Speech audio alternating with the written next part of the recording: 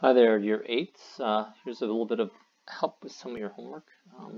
I received some feedback that some people wanted some more help with power of a power and something to the power of 0. So one of the questions, I think it was 5i, said 35 plus 53 to the power of 0. So first you work inside the brackets to figure out what 35 plus 53 is, and that's going to give you 88. And that's the power of 0. Anything the power of 0 is 1. The next one I'll do is 5f.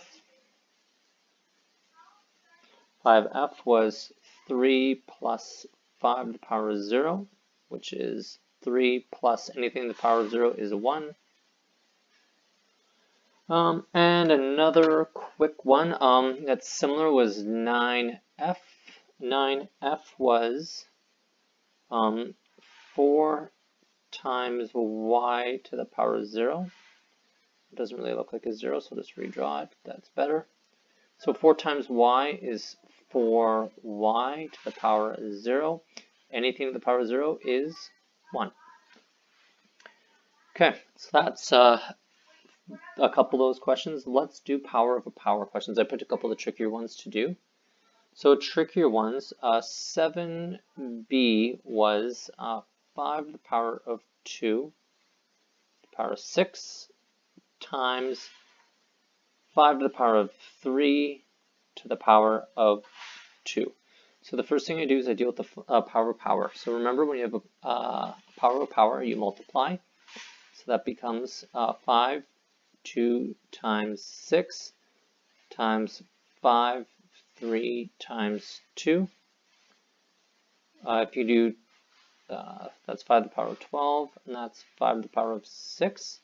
You can skip from this step directly to there, and that's fine because really you can do that in your head. I was just showing you how I got there. The next thing I do is I do 5 to the power of 12 plus 6, because remember, when you multiply, you add the powers, so that becomes 5 to the power of 18. Again, if you want to, you can skip directly to that step from there if you know that in your head.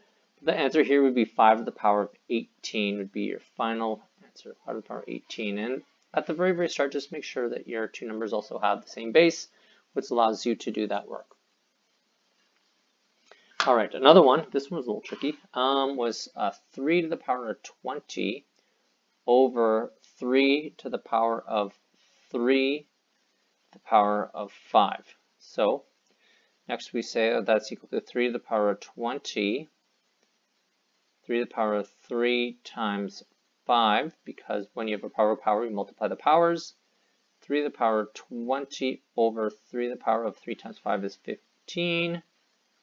And then when you divide, that means when you divide a power of a power with the same base, that means you're allowed to subtract. So that's 3 to the power of 20 minus 15, which equals 3 to the power of 5 is the final answer there. I hope that helps you out with some of the examples. Take care.